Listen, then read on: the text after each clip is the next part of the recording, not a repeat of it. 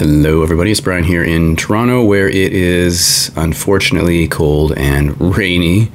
I am planning to go out later, so hopefully it stops or maybe I'll change my mind. We'll see how it goes. Earlier today I was watching a video from Logan. His channel is Broke on Records, maybe you know it. He was showing some 10-inch records, but in the mix he also showed a couple of records that had a shape to them, like a form. And it did remind me that I wanted to, at some point, do a video of all of my picture discs, some of which, or a couple of which, have a shape to them. So this is what I'm going to do today. The good news is I don't have a ton of picture discs because they're not something I typically seek out, although clearly I bought these for whatever reason. So hopefully this won't take too long. Let's talk about picture discs. Now, most of them come in this funny, thick PVC, I guess it's PVC sleeve, and these are purported to off-gas and ruin your record. So in actual fact, I should be listening to some of these to see if they sound good. I mean, that's aside from the point that picture discs are, or have been notorious for having bad sound. I think they're better now, but I try not to buy them. The recent Cure is a good example. They did some reissues where they were only available on picture disc for a while, and then they put out a black album version. I never bought those picture discs. I just waited because I assumed they were going to sound terrible, but maybe they don't. Anyway, the first one says $20. I didn't pay $20 for this. I probably paid $2, and it is from Frankie Goes to Hollywood, sung by, it doesn't say Frankie Goes to Hollywood on the cover here. It says, sung by Holly Johnson, best listened to by lovers, and that repeating graphic there. If you flip it over, it's not lined up. It should be like this, right? Come on. There's the band. It does say Frankie Goes to Hollywood in the credits on each side. So side A is a 9.5-minute version of The Power of Love. Side 2 is kind of an interesting mix. It has The World Is My Oyster. There's a scrapped version and a trapped version. They're interspersed between parts 1 and parts 2 of Holier Than Thou, and then it rounds it out with a instrumental version of The Power of Love. So I have listened to this several times, but a long time ago whenever I got it. I haven't listened to it recently. It's kind of an interesting looking record. I'm going to assume that all these picture discs are limited edition. I mean, why would they redo them? Who knows? But anyway, that's an interesting one. Second one is from Kate Bush. This is Rubber Band Girl from 1993, taken from the album The Red Shoes, which is probably my least favorite Kate Bush record. Something about that record didn't sit well with me, but I will say that the Rubber Band Girl is probably the best track on the album, in my opinion. So it comes with this card. This is the image Rubber Band Girl, and then the back shows you that we have the extended mix of Rubber Band Girl, the album mix, and plus Big Stripey Lie, which is actually an okay track. This has a very dancey theme, dance theme on this record. I don't know why it says manufacturer's property not for sale. Who knows? I don't think, this is not a promo, so that's kind of weird. And then the actual record itself, exactly like that card that was in there, Rubber Band Girl on this image here, and then the B-sides listed back here. Same thing. But yeah, but a pretty good song. I really like that song. Although the album, even with Prince on one track, didn't really speak to me very much. This is Bauhaus, as you might be able to read on top. Burning from the Inside, their fourth record from '83, if I'm not wrong. And the back has the detail from the original album. It's in a die-cut sleeve, so you'll see just the cutout there. And the actual record looks like this, and I think it looks a bit faded to me, or discolored, but you can still read Bauhaus at the top and Burning from the Inside, but it just looks a bit like it's lost some of the color. Side 2 has images of the band. I've never listened to this because I have the original Canadian pressing of this album, plus later I got the expanded compact disc. But I suppose, as with all these, I should listen to them to see how they sound, but there's never been a need. But it's kind of a cool thing to have, especially for Bauhaus fans. All right, so now let's move on to, let me show you the hype sticker first. This is OMD, Orchestral Maneuvers in the Dark, Access All Areas, which looks like this. Picture of Andy McCluskey on the front. On the back, we have a track listing. So in 2015, they released this live recording on DVD and compact disc, so you could either watch it or just listen to it. And then the year later, in 2016, it was released on this picture disc. I think those are the only versions. There may be a tape version.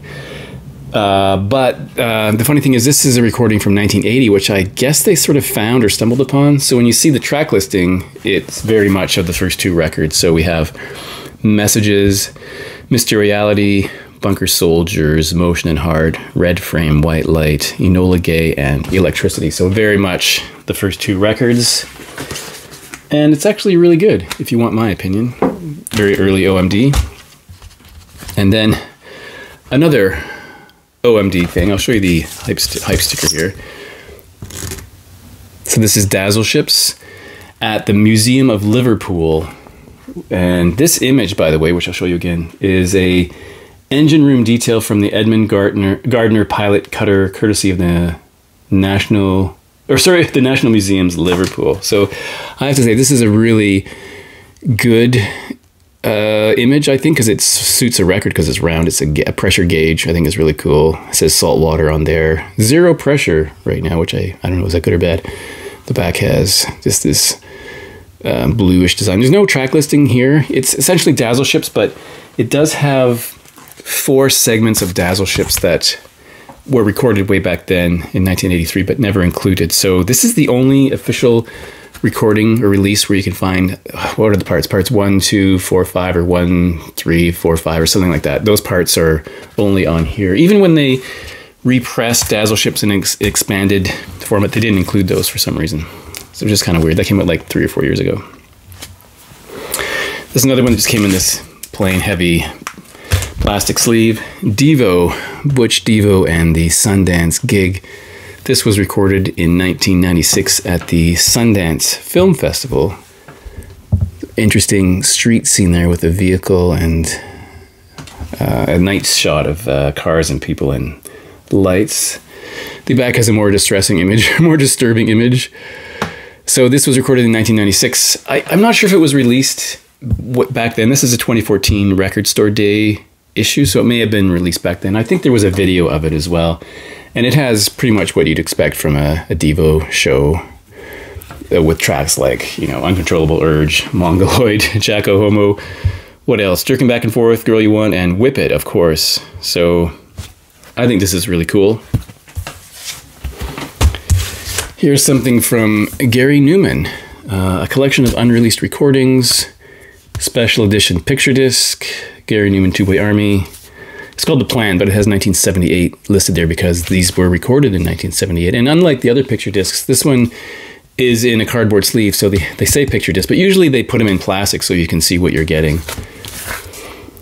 So there is a statement from Gary on the back here, which is quite interesting, because in the early days, they were a little bit more punky than they became. So he says, these songs were recorded in the early part of 1978. The intention was not to release them in this form, if at all, but to give the record company a rough idea of the songs we had at the time. He puts punky in quotes, I wrote the punky songs with the sole intention of obtaining a record contract. It seemed at the time that contracts flowed like water for this kind of music. I soon found out that it wasn't quite that easy, but did eventually manage to sign a deal with Beggars Banquet. It is interesting to me to see how some of these songs or parts of them have developed into others that are today quite well known, and how the transition from guitar to synthesizer began. I'd forgotten that I'd even written half of these, so that's kind of cool. So inside we have the picture disc itself, and it's quite interesting because when you look at it, if you look at it quickly, you're going to see these images and think of Gary from a later time. In fact, if you look at the other side, you're going to think this is the cover of the Replicas album. And it almost is. It looks like an outtake from that because he's looking in the wrong direction. In the cover of Replicas, he's looking towards the window, and here he's looking towards the camera. So it's like an outtake from, I guess it's an outtake from that photo shoot, which is kind of cool, right? Although this suggests a different time. That album was far more, well, it was electronic, really. So it's funny they used that, but I guess I see the point. So that's a cool record. And then we have this one from Gary, another Gary Newman one. This is a 12-inch single from the Strange Charm album, Survival, with This Is Love. And that's a kind of stark thing because it has this bold white lettering on the vinyl, plus this giant picture in the middle. On the flip side, we have this blow up of Gary looking rather dapper there. So that's kind of interesting. So this is, I think this is 86, 45 RPM possibly. Anyway, I've never played this because I have a different 12-inch single for the same release that is not a picture disc, so I never bothered. Here's a very beat up record that I have. This is Elvis Presley, A Legendary Performer, Volume 3. This came in that box of free records I mentioned a while back with writing on this cover here. Limited edition picture disc, includes 8 previously unavailable performances and an exclusive interview with Elvis and the Colonel. Here's the back, and again, someone wrote all over it. So I'm not an Elvis person. I couldn't even tell you anything about these tracks. I mean, really, I don't even know if I know In the Ghetto. I don't even know if I know any of the other. Crying in the Chapel, yes, I know that one. So anyway, I've never played this because it's in pretty rough shape. I got rid of most of those records that came in that box, but I kept this one because it was kind of unusual. I don't think it's worth anything, but you can see, you might not be able to see, but it's kind of dirty and has lots of surface scratches and maybe even deeper than surface scratches. So I've never bothered to play it. I may not even keep it, but I just have it right now. And then I didn't take the sticky thing off this. This is from one of my favorite bands. This is The Dogs of Lust, including The Violence of Truth, a remix version, and a live version of Infected. This is the back of the case. All tracks feature Johnny Marr. So this is a die cut, so you'll see that there's the record just slips in there. I should probably put it in a sleeve. You can see the images repeated there. Dogs of Lust, and the flip side. And I do remember where I bought this. I even remember the store. It was in Baltimore in the year 2020. I went to Baltimore for work just when the pandemic was becoming a problem, or just when it was announced that it was a pandemic, or right around the time. Anyway, it was around the time that no one should have been traveling. I have a crazy story about traveling and how it was just insane. So that was funny. Now, here is an interesting one from Bruce Springsteen, but this is an unofficial release. So it's interview with Bruce Springsteen, limited edition, 5,000 copies, made in England, with this kind of nice photo of Bruce and Clarence on the front. And it's unofficial, so you can't even find it. It's on Discogs, but it doesn't tell you anything about the value of it. Here's the flip side.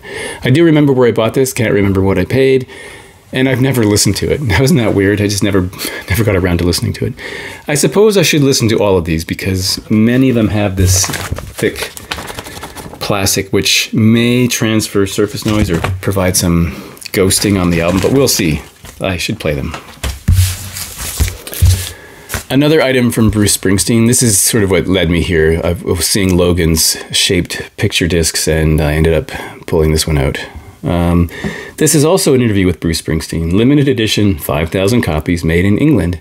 But this image seems to be reversed because Harley Davidson is backwards here, so maybe it's a mirror image. And the store where I bought it from said, rare collector's item, limited edition, shaped picture disc, and then again, limited edition, 5,000 copies, and 20. I think it was $20. I don't know if I paid $20 for it. So it's been stapled to this piece of cardboard, and I've never taken it out of the cardboard, and I've never even really looked at the back, although I'm sure it's just the other side of the motorcycle. Weird, but it still looks to be in good shape, but I'll never know unless I take it out, which I probably should do, but it's been in there since probably 38 or 40 years. It's probably been in this plastic. And lastly, a very interesting one from Bruce Springsteen as well.